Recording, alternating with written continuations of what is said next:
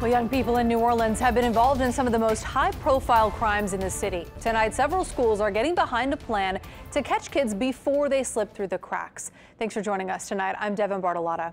We explored solutions to the crime problem in a WWL-TV special presentation, Wounded City. Tonight, the conversation moves forward.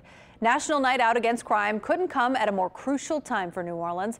Eleanor Tabone shows us how some schools say they're stepping up to help.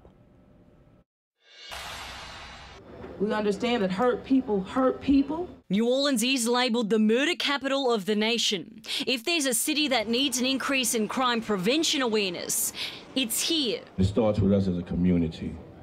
And every night, every day should be a day or a night out against crime.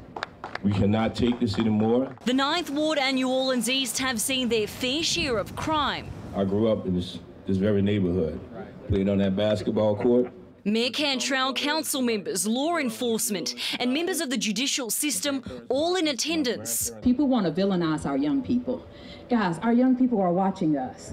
And one thing that I say often is, if you want better young people, be a better human. NOLA Love is a citywide initiative getting young people to suggest ways to better their communities and reduce crime, all while providing academic, mental health, family and wellness services. We are empowering them to implement the change that they want in their community. 8 public schools will be a part. It's important that we act on what our youth is saying that they want to see, because they are the future.